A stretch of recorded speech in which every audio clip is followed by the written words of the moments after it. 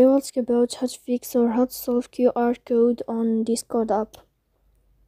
To know how to fix or how to solve a QR code on Discord app, we should just go to settings. After that, you can click on apps, default apps, app settings. Here you can click on Discord and you will enter. We click here. After that, you can click on first stop and you can click OK. Then you will enter to the window of storage. Here you can click clear cache. Don't click clear data because that can cause you errors or can delete your account. In the end, you can turn off your phone and you can wait a moment to turn on your phone again. So please don't forget to support us by like and subscribe.